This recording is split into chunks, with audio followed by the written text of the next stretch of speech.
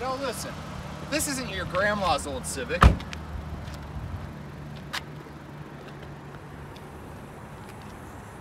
It's a hatchback. And it's got a sunroof. The Honda Civic has now been around since 1973 and has undergone 10 different major transformations with each new generation. Starting in 2016, the 10th generation Civic has a new, mature look that puts the word sporty in your mouth. The 10th generation Civic comes in the two-door coupe, sedan, or the spacious hatchback style. If the buyer wants more performance out of their Civic, they can opt for the Civic Si or even the sportier Civic Type R hatchback, both of which only come in manual transmissions. The Civic Hatchback specifically comes in 5 different trims: the base model LX, Sport, EX, EXL Navigation, and Sport Touring trims. The LX is very well equipped for a base model as it comes with automatic climate control, a multi-view rear camera, and a 1.5-liter turbocharged engine with 174 horsepower. The Sport model is a variation to the LX, adding 6 horsepower, a bigger rear spoiler, 18-inch alloy wheels, and fog lights. The EX trim adds to the base LX with a 7-inch display, a power moonroof, and a remote engine start. The EXL navigation includes, obviously, a navigation system and leather seating surfaces. Finally, the Sport Touring has luxury features like Honda Sensing, a premium 12-speaker sound system, and LED headlights. This particular Civic we have today is a 2018 EX Hatchback. So on the exterior of the Civic, they got a lot right, but there are a few things that bug me. Now, I wouldn't consider myself someone with OCD, but if you look down here, the Honda Sensing system does make this vehicle a tad unsymmetrical. You can see this sensor here, which is part of the Honda Sensing system, in these fake vents. Fake vents are a big no-no in my book. You come over here, and there's no sensor right here. Instead, you only have like 9 cutouts in this honeycomb design. I don't know why they just didn't cut out all of them and get rid of the fake grills, but hey, you know what? If that's my biggest complaint, they're doing good so far. You look at this side camera, another asymmetrical feature. This is part of the blind spot monitoring system. This is looking back in your blind spot. We'll show you if anyone's there. It's a cool feature, but it's not in the other mirror. So from the front, it can look a little funky. But those are my biggest complaints about this car, really. It's great. I think this hatchback is the best looking Civic from this generation. Of all the different types of Civic you can get, this is the best looking one. You have some really cool aggressive body lines here in the door, and along with this silver trim, I think that looks super cool. Furthermore, down here, these wheels, I am a big fan of these wheels. I think these are some of the coolest wheels that you can get on a stock car right now. They look super cool in black, and they kind of remind me of the Tesla Model 3 Aero wheels, except much higher quality. I'm a big fan of these rims. Good job, Honda.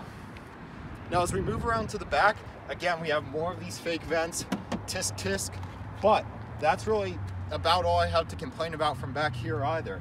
You have these lobster claw taillights, as some enthusiasts like to call them. I personally like them a lot. You can tell what this car is from a far distance back. Now, if we look at these 2 wings back here, I think Honda got these right too. I think on the Type R, these wings were too big. It didn't look good. But here, while the wings don't necessarily look classy, they definitely look sporty, and they give the car a unique look that I really like. Now, finally, one thing I did find kind of odd, not good or bad, about this car is you can't see the exhaust from the back. And a lot of cars do this now, but the only reason I find it weird on this car is because they went to such lengths to make it look sporty, but then they just didn't do a chrome exhaust or even a fake exhaust tip. But to be honest, I'd rather have no exhaust tip than a fake exhaust tip. Overall, great looking exterior. And here's what the exhaust sounds like.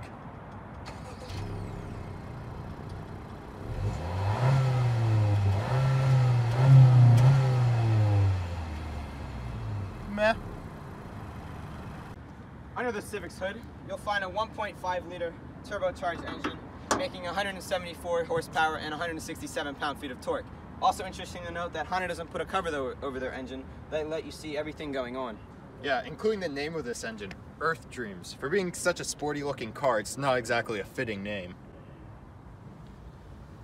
Now, I wouldn't say the Civic is a sports car, but I say it's got a little kick. It has a 0 to 60 around 7.6 seconds.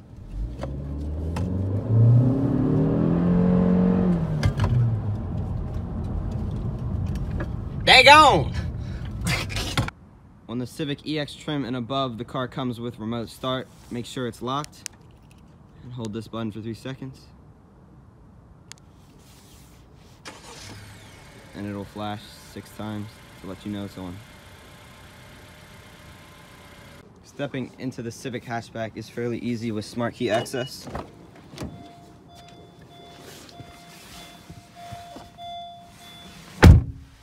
It is a push button start, so put your foot on the brake, click the start button to the right of the steering wheel here. This digital instrument cluster is customizable in the middle here, using this button on the steering wheel. This one on the far left here shows fuel economy and range. This is a turbo gauge. This is oil life. Music, you can skip or rewind songs using these arrows here on the steering wheel. This is telephone settings, and if you live in a place where you need to be in kilometers over hour or vice versa, it does have this option. Passenger and driver side windows are auto up, down. Moving over to the center of the interior with a 7-inch infotainment screen. This car does come with Apple CarPlay and Android Auto. I have my iPhone plugged in right now.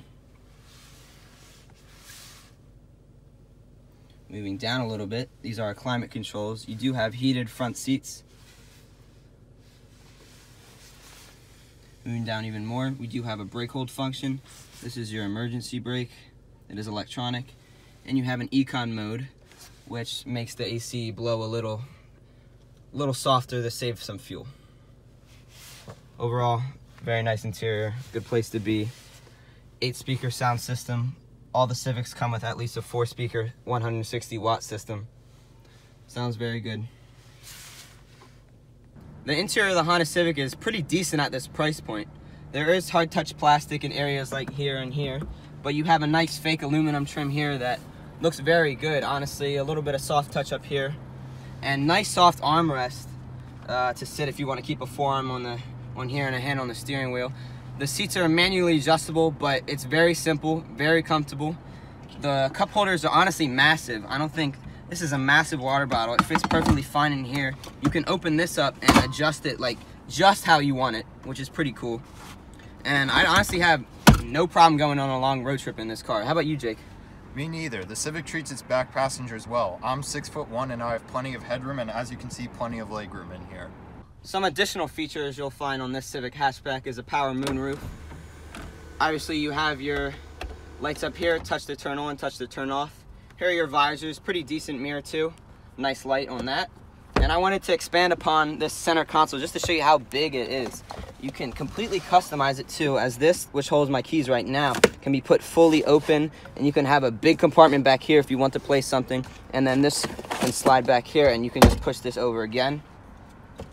Also, you have some great room in here for whatever you want to place, and some room down here for extra items if you have a couple loose things you can't fit in the actual hatch. So that's it for this one, guys. Thank you so much for watching. We made this as a concept to show what we would like to do in the future. So please, liking and subscribing would do us a huge favor. We're just a small group of guys right now doing this for fun, but we'd like to take it further. Thank you so much for watching, and have a great day and Happy New Year.